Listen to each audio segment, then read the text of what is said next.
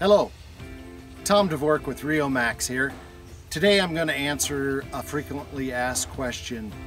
I feed trace minerals. Isn't that a good enough mineral program? And today I'd like to say, no, that's not a good enough mineral program.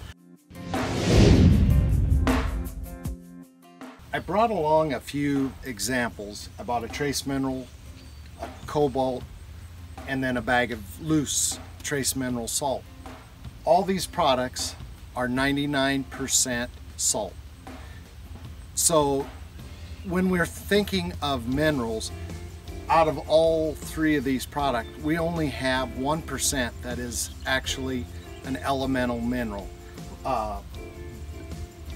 Whether it is iodine or cobalt or manganese, no phosphorus, no calcium, plus there's no vitamins whatsoever in these products. So they are great products in their own right, but not to be fed as a mineral program, but to be fed as a salt program.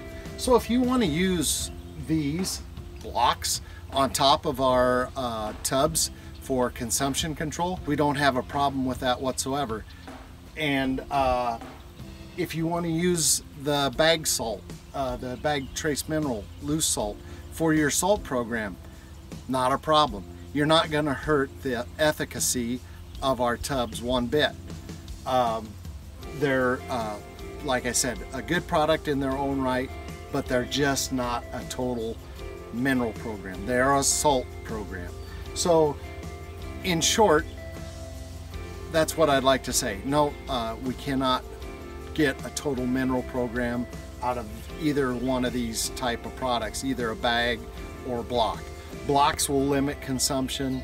Bags, even though they have the trace mineral and say trace mineral on them, there's just not enough to supply the needs of the cow.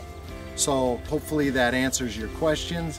Here at Riomax, we'd love to answer any more questions if you have them in depth. Call me or one of my teammates and we'd be glad to answer that question. Thank you.